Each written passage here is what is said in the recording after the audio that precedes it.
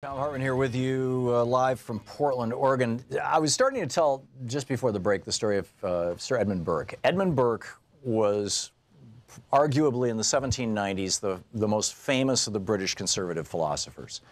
And the Brits actually considered him almost a little bit of a liberal because he was in favor of the American Revolution. Thomas Paine, on his way to the French Revolution, where he, famously got arrested and Jefferson enlisted James Monroe to bail him out. It was a whole long mess, right, that happened when Paine went to France. But he stopped in London on the way and spent 2 weeks at Sir Edmund Burke's home and debated him vigorously.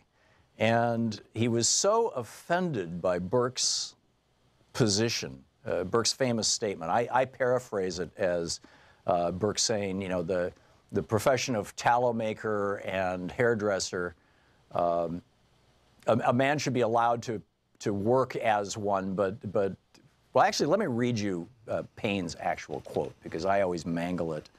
And he says, the occupation of an hairdresser or a working tallow candler, a candle maker, cannot be a matter of honor to any person, to say nothing of a number of other more servile employments. So, he's saying, okay, so you've got this lower class that works for the maximum wage. He says, but he doesn't want to hurt those people. He says, such descriptions of men ought not to suffer oppression from the state. But, and here's the key to it, and this is to today's conservatives who are throwing hundreds of thousands of people off the voting rolls because they're poor, because they're black, because they're young, because they're old. But, Sir Edmund Burke wrote, the state suffers oppression if such as they, this is hairdressers and candle makers, if such as they, either individually or collectively, are permitted to rule. In this you think you are combating prejudice, but you are at war with nature. So he believed this natural order of hierarchy and patriarchy and class and all this kind of stuff.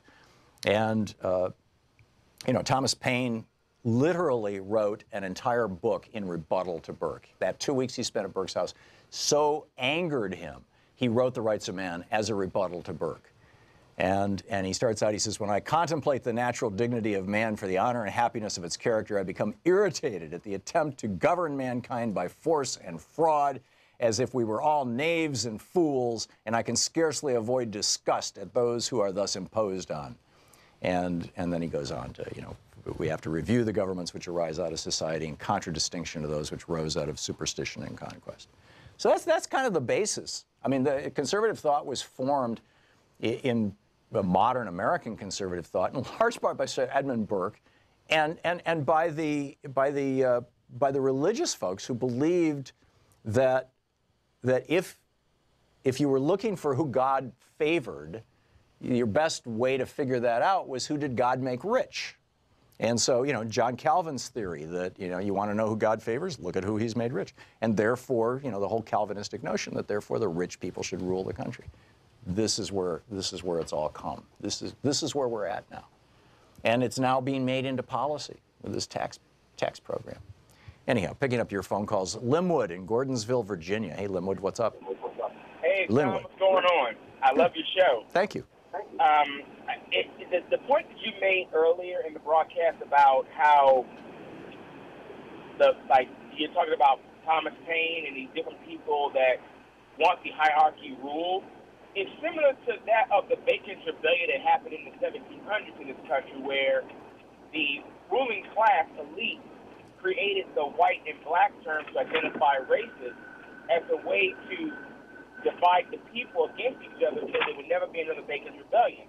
It's similar to what's happening today, where working people today of all nationalities, we become more accustomed to saying that we become more immune to inequality. We're like, okay, well, the rich make the country, we should accept this as normal.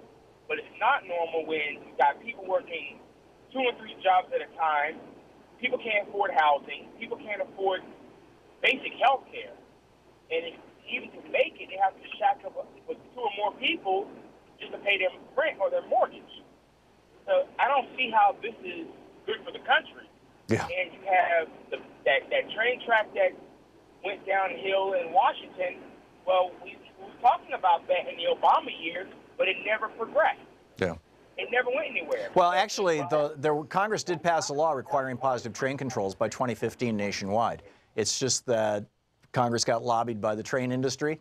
The Supreme Court has said in the Buckley case in 1976 and others, Citizens United most famously, has said that, you know, if a lobbying organization, if a corporation, if an industry, if a wealthy individual wants to own a politician or even an entire political party, that is protected by the First Amendment. And so, you know, the train industry, just like the airline industry, basically, you know, they own our politicians. But it's costing people's lives. I mean, Yep. It seems to me that the lives of the American people, it doesn't matter no more. It's like the ends justify the means. Yeah, you know what is this writ large, Linwood, is the NRA and guns. That too. And the guns, that's nothing more than people trying to make money off violence.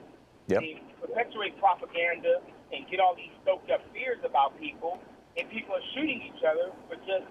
Yeah, 30,000 dead Americans a year, 10 times 9/11 every single year in the United States just from gun violence. It's amazing. Linwood, thank you for the call. Excellent points all. Chuck in St. Petersburg, Florida. Hey, Chuck, what's on your mind today? Plenty.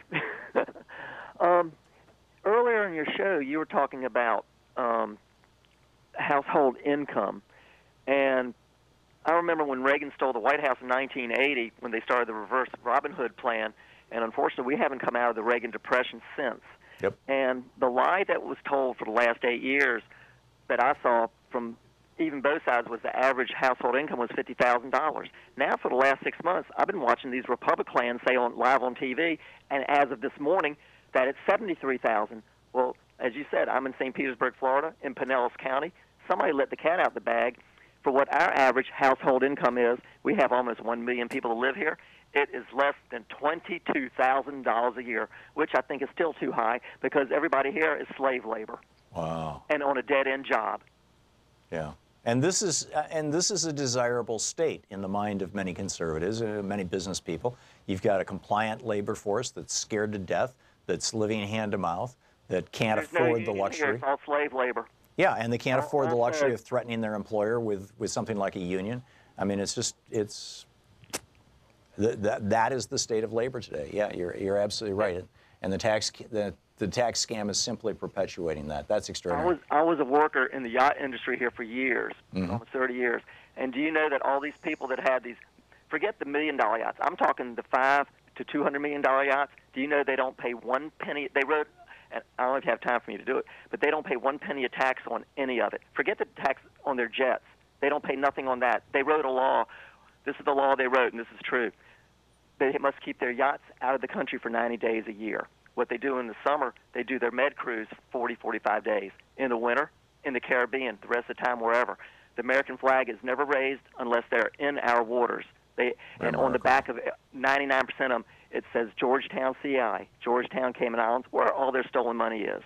Right. And in other words, if they keep their boat out of the country for 90 days, they pay no tax whatsoever. That's remarkable. Billions of dollars stolen from us every year. Yeah. Now, the smaller version of that, I was witness to, you know, when we've lived at 2 marinas. We used to live in a boat in D.C., and we lived at 2 different marinas. And when we lived at the first marina, the guy who had the boat 2 boats down from us was a lobbyist, and was always flying his Tea Party flag. And he used to have all these parties on the boat, you know, with bringing these, you know, young women and whatnot. In fact, Louise had to walk one home one night. She was so drunk, Louise was afraid she was going to fall into the water and die. And he was writing off the entire expense of his boat because it was for entertainment, right? He's a lobbyist, so that can be done too. I mean, there's it's amazing all the ways that the tax code accommodates the wealthiest among us. Chuck, thanks for the call. Mike in Lomita, California, listening on KPFK out of Los Angeles. Hey, Mike, what's up?